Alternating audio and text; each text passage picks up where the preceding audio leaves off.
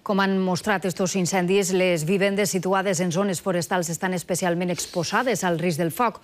Una empresa de Carcaixent és la primera a Espanya a oferir un sistema integral per la prevenció i lluita contra les flames. Des de fa 10 anys treballen en diverses matèries relacionades amb el medi ambient. Diumenge passat, l'incendi iniciat a Cortes de Pallars amenaça una urbanització de Carlet.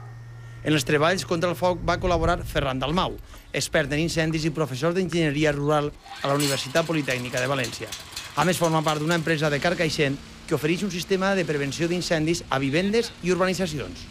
El que hem fet ha sigut retirar un pi que hi havia en la banda de ponent de la vivenda. Hem instal·lat un sistema hidràulic en tota la façana orientada o exposada a lo que és la muntanya per evitar la propagació del foc exterior a l'interior de la vivenda. L'aigua que aprofita el sistema prové de la piscina, que conté 36.000 litres, aproximadament una quantitat que ompliria uns 12 camions de bombers. Fa uns anys ja vam tindre algun susto.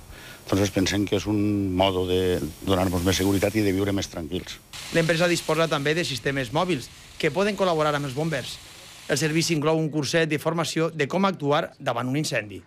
Els cotxes estiguen sempre mirant cap a fora per no tindre que fer maniobres a l'hora d'eixir si hi ha que eixir ràpidament.